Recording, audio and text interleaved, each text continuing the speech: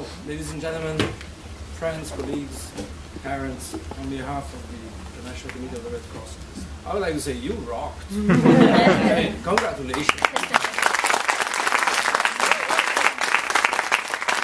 And it really made me think that all the teams that didn't make it to the final, well, congratulations to them too.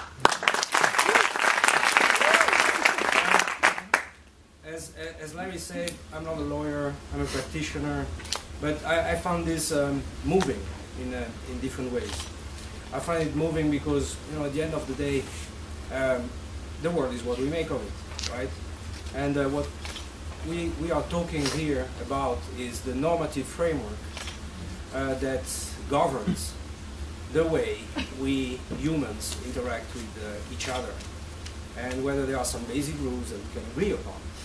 And the reality of the building of this body of law, of this normative framework, and the reality of where we are today is conducive to, let's say, a mixed assessment.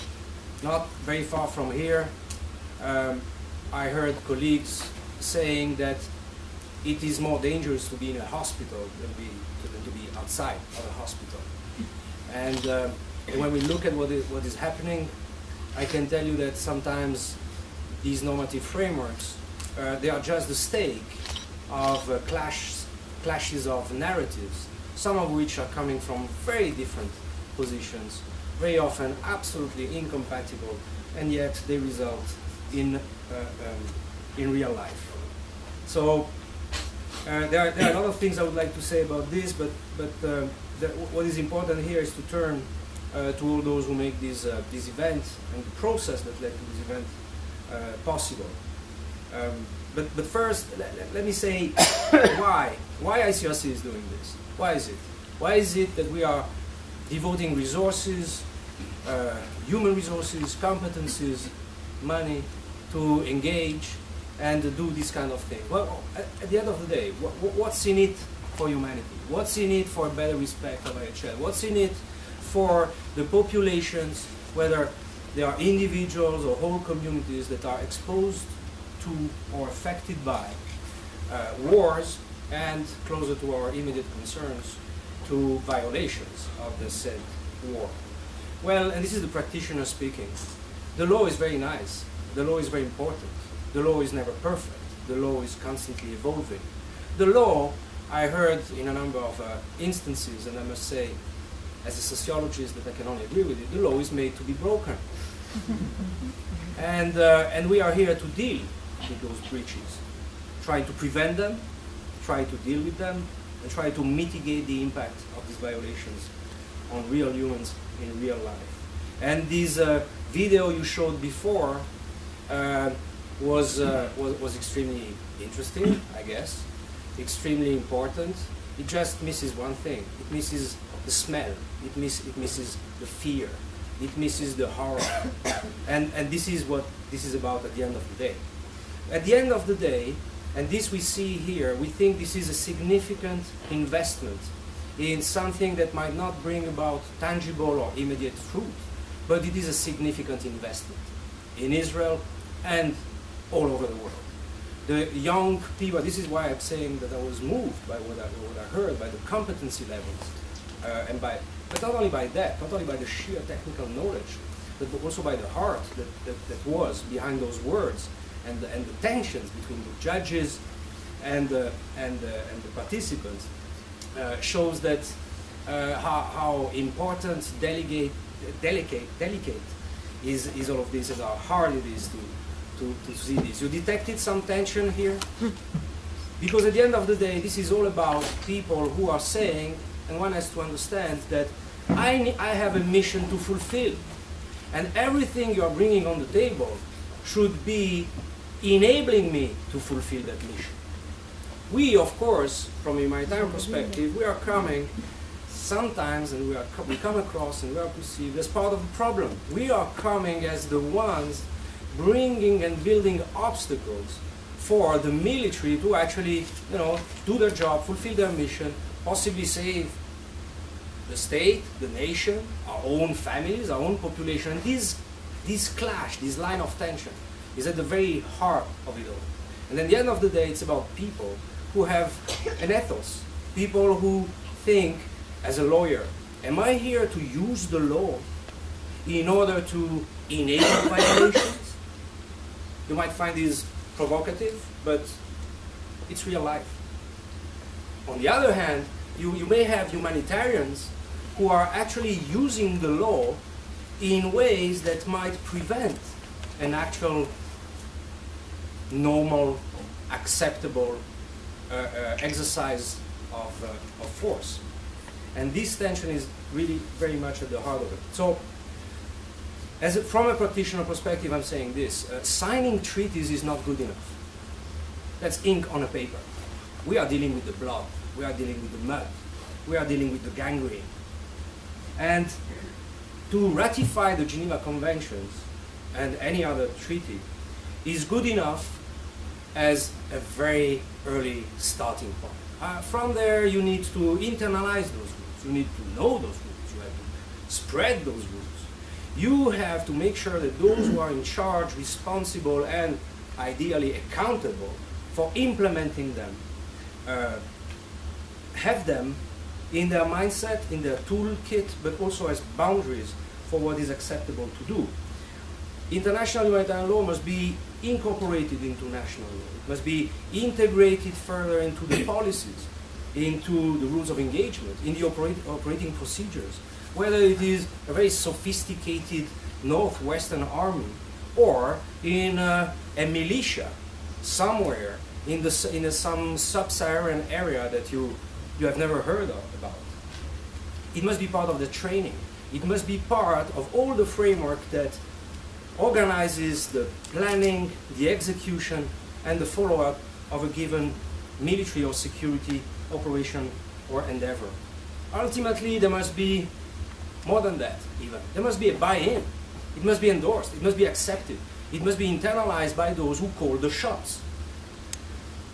And those can be commanders in the field who, at the end of the day, as you would have detected also from the discussions, they do not have the time to enter into the nitty-gritty or whether this sub-disposition of that thing is actually applicable. They are dealing with fire, they are dealing with danger, they are dealing with the mission.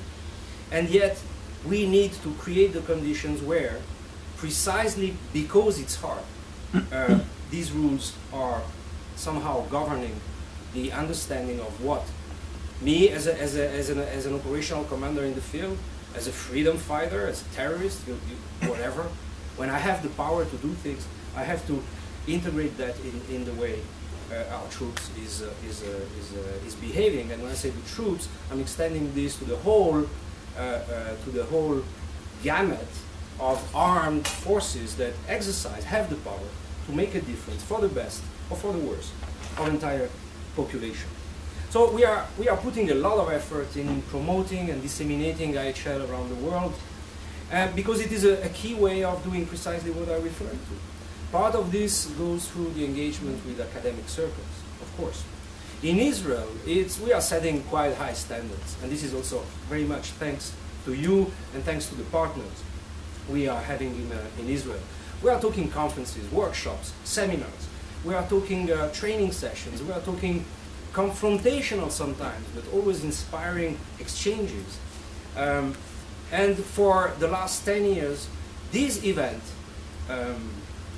well, I'm proud to say, is definitely, and tonight is a further proof of that, is our flagship academic event when it comes to students and academics in Israel.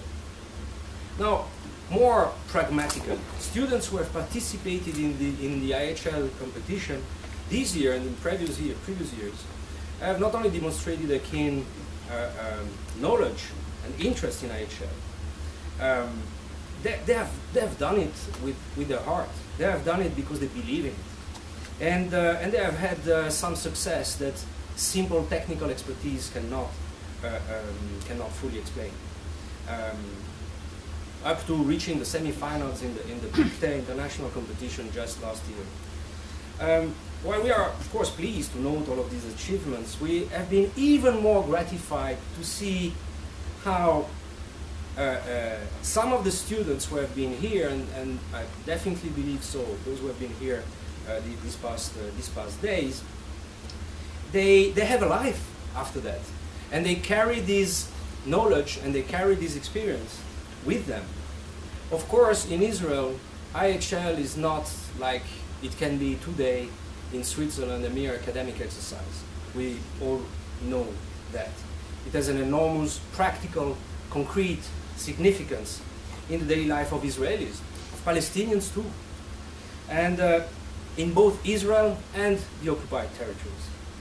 It also plays a prominent role in national court decisions, in the work and the narratives and the political dynamics in New York, in Geneva, in Amman, you name it. And they are an important part of the legal narrative, sometimes hasbara, that a number of states, a number of institutions are using for a number of purposes. So we are delighted to see the enthusiasm from the students, and we are confident that it will remain with them in their future endeavors. The success of this year's national IHL competition would not have been possible if not for the support of very important partners for us, important academic institutes, the Hebrew University in Jerusalem, of course, the Tel Aviv University, the Interdisciplinary Center, IDC in Herzliya, the Sapir Academic College, the College of Management Academic Studies. These institutions, and we do not take this for granted, they have decided to embark with us on such an adventure. They have encouraged the students to be attentive to what we were doing, to participate to it. They have provided consistent support. They were not obliged to do so. They could have said, you know, the 4 Geneva Convention, the law of war, not interested. They choose another track, and they must be recognized for that. Special thanks goes to ALMA, the Association for the Promotion of IHL in Israel, and in particular Ido Rosenzweig,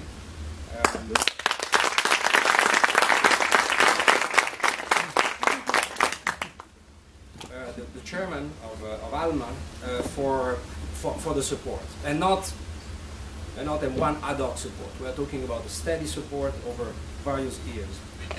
Of course, again, let me again express our heartfelt appreciation to the 4 judges for this year's competition, Dr. Hili Mudrik, Professor Solis, Tom Gall, my good old friend Antoine Bouvier, where are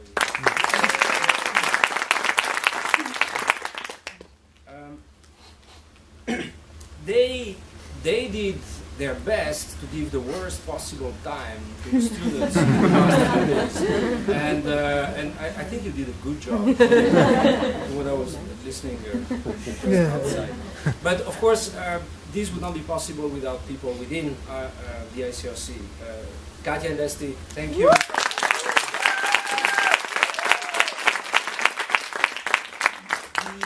The IHL legal team, the our strike force here, that's Alon, Maya.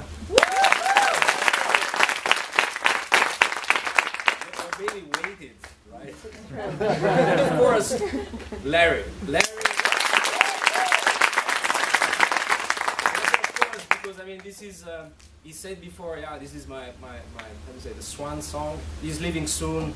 Yeah, very soon, very soon. He's leaving tomorrow. He's going to China. He's going to be bored, smog over there. He's going to miss us a lot. Larry, thank you.